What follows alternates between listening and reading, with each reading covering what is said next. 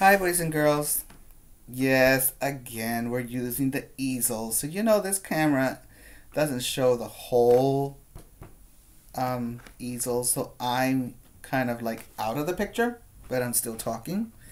And so this is really important because we're trying to get to use different kinds of things so that you don't get bored and you do get exposed to a lot of different things that you're going to be learning in kindergarten and first grade. All right. The title of the math lesson today is Base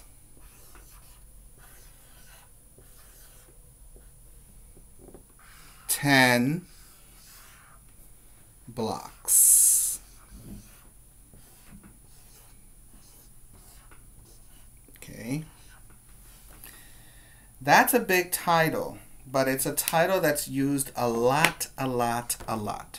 So, in Spanish, we call it unidades, decenas, y centenas, y millares. But that's not how we're going to teach this lesson. What I'm going to show you is the little one. You see that one? It's a cube shape. But in math, this little one that I just showed you is called a unit. Some people call it the ones place. Okay, and that's really important. Because now you're going to see another one that's a little different. You see this one? This is a long. You see how long it is? It has 10 of those units. 10 of these all together. It's called a long. So I'm going to pretend these have 10. And this is going to be called a long. Now, in math, we call it tens. Okay? Why is it called tens? If you have noticed, if you've not, I'm going to show you right now. Every single digit that you see on the calendar from 1 to 9 is in the ones place. But once I get to 10, I have two digits. There's the tens place and there's the ones. 11 has the tens place and the ones. But how should I be looking at it? I should be looking at it as the ones and the tens. The ones and the tens. The ones and the tens. Okay? The same thing over here. The ones and the tens. The ones and the tens. Even though they have two digits and it's called 18 or 13 or 10 or 19, what's really important is for you to know where is it positioned.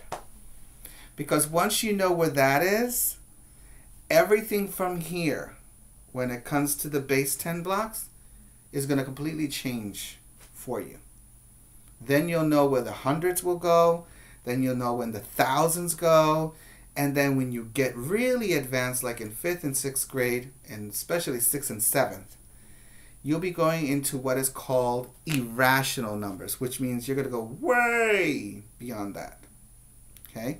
But in this case, which are rational numbers, you are going to be working on the numbers from 11 to 19.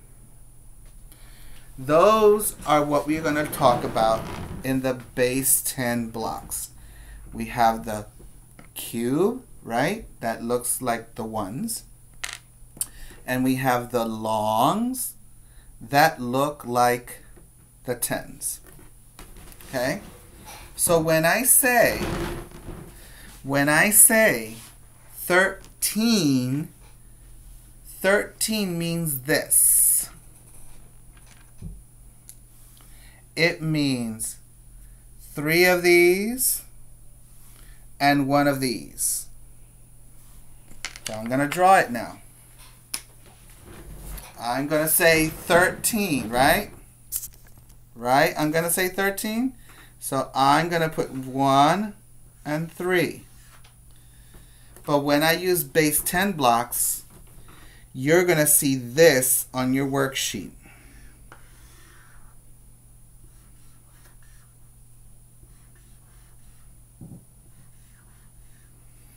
So you're always going to count this one as a 10, 11, 12, 13.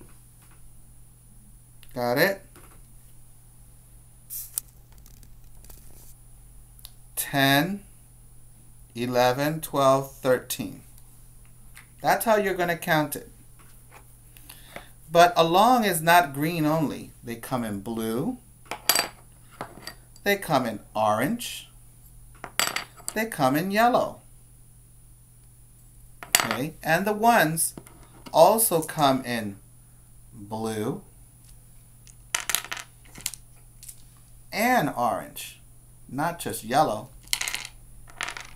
All right, so I'm going to now draw the next one with the next number. So say that I have another teen number called 16. If I were to do this with the base 10 blocks, which is what's on your worksheet, you should have something like this. And then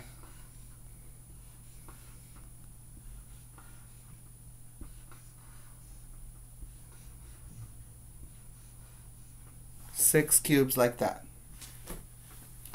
So in other words, this says 10, 11, 12, 13, 14, 15, 16. That's what it actually says. Okay? If I were to do another number like 11, 11 would have one long and one cube, or one unit. And so I would say 10, 11. 10, 11, 12, 13. 10, 11, 12, 13, 14, 15, 16. 10, 11. Okay, so what's going to happen is when you go into the worksheets today, you're not going to see this number. You're going to see the picture. You're not going to see this number. You're going to see this picture. You're not going to see this number. You're going to see the picture. So you need to solve the problem by looking at this long and saying tens. Okay? When you say 10, then the other ones that are separated, which are called unit, you need to call them after 10, which would be 11, 12, 13 in this case. Okay? So, if you are clear with that, then this is where you end if you speak English. If you speak Spanish, then you stay. All right? Bien. For those who's been finished in English, you can go and do your worksheets. If you need this in Spanish, then I'm going to do it now. Bien, ahora voy a hablar en español para aquellos que no entienden lo que van a hacer con la tarea que yo acabo de estar presentando en inglés. Bien. Los bloques de los que estamos hablando, que en inglés se llaman base 10 blocks, son aquellos que hemos aprendido en la matemática de nuestro país como unidades y decenas. La unidad es el cuadrito que parece un cubito. Es algo así como esto. Y el que es largo, ¿ok? Largo, se le llama decena, que es algo como esto.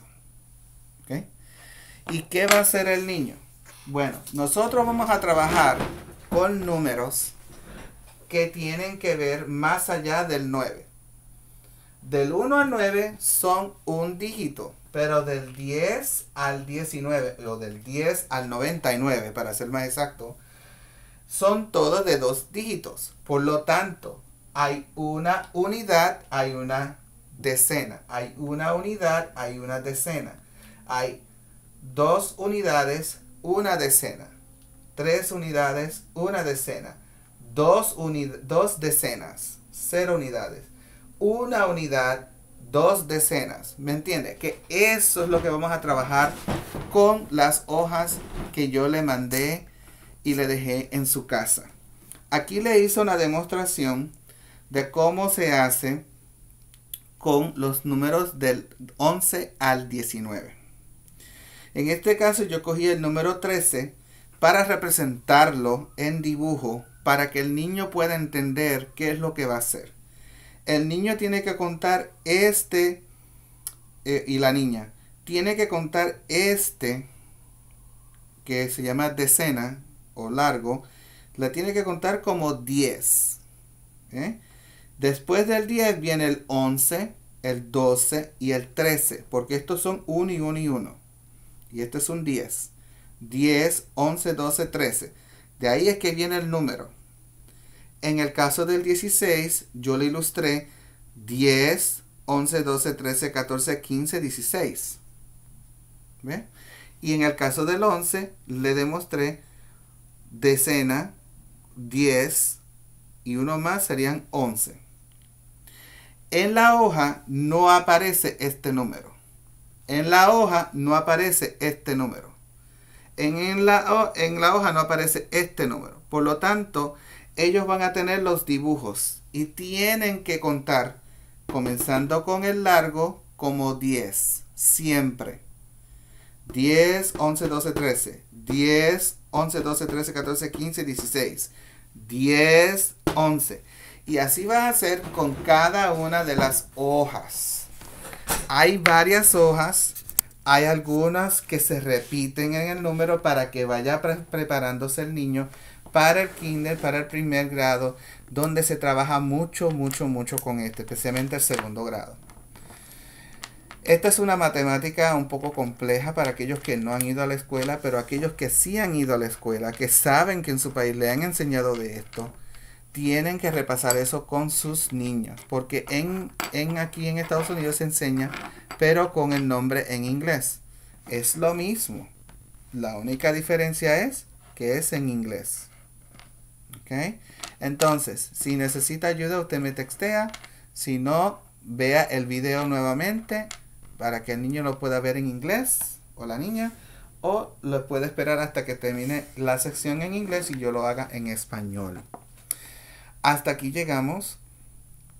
No hay clase el lunes, es un día festivo. Y nos veremos el martes si Dios quiere. Que pase un buen fin de semana. Bye.